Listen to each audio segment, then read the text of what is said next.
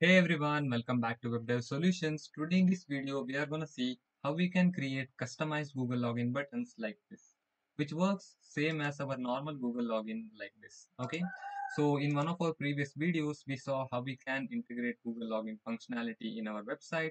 So if you missed that video, the link will be in the description. Make sure to check it out. And in that specific video itself, we got a request like how we can create a customized Google login button like this without the official ones like this. Okay, so in this video we are going to create the buttons like this. Okay, so these links will be in the description, so make sure to check it out. So let's see the code first. So here, as you can see over here, I have a functional component of React within which I have one function and a one button which is being shown like this over here. This is the same page and this is the same React component I'm using above. Okay, so in the below over here I have another component over here. So this is a Google login button over here which I have over here like this. Okay, so what I'm doing here is I'm just importing use Google login hook from React over Google, which is the package we are using for creating Google login functionality. So if you don't know like how we can create it, in this video I have explained in detail like how you can integrate Google login, so make sure to check it out. So after that, let's see what's further.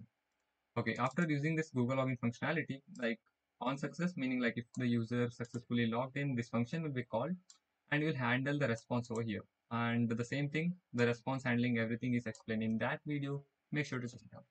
And if there is any error, it will just show the error over here like this. Okay, so this is how it works. You just have to add a button component, and on click of it, you'll have to add login. You'll have to call the login function like this. So this is the same button which I have over here. Let's see how it works.